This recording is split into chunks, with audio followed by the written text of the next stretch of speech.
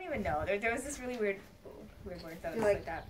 Separately, there will be a lot of different origins, and the etymology will be really varied considering the different languages. So I guess it's just more about finding places where you could practice and actually like apply these etymologies to the words, and how the differentiation between all the parts of speech could help. Yeah. So.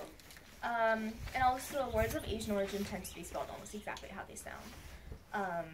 And sometimes what happens, what I've noticed, right, especially when you get the Indian words, the way we pronounce it is so different from the way it's pronounced there. You're like, no, that's not spelled like that. I want to stand up and say that's not. Like, Dari will be spelled, it's pronounced Dari, but it's really spelled something totally different there.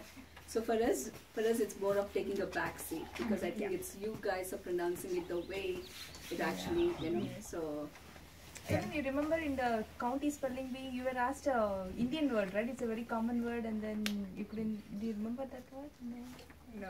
I've seen our kids really kind of struggle with those Indian words, because at home we probably pronounce it differently, and where they go there it's pronounced different. I agree totally. And then it's TH, but it's actually it's not. No, but then it's pronounced basmati, so you know it's basmati, so you know it's like. That is mandir is another one. Mandir. Just say mandir. So it's the DH. Yeah, so those words will come.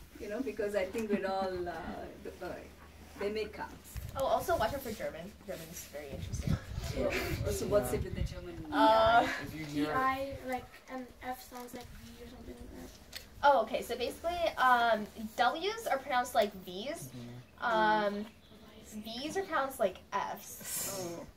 So technically, like, the Volkswagen, wagon should be pronounced like Volkswagen or something like that. So yeah, it ends up being interesting. But can you give more example on that German thing? Just to take a small word. Also, another thing with German is that like it follows the compound words thing that English does. So if you have a word like, I can't think of any compound words off the top of my mind. It's weird. Like lighthouse. Yeah, there we go. German does that too. Like you'll have Zeitgeist. Zeit is German for time, I believe, and Geist is like ghost, so it's the spirit of the time.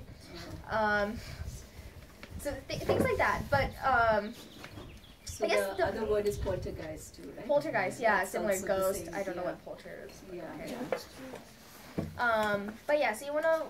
It's just getting used to the words. Like the reason I know that it's because looking at German words over and over again, you tend to like see the patterns between the roots and the definitions. Like, if asking for the definition of zeitgeist, I'd be able to piece together the roots.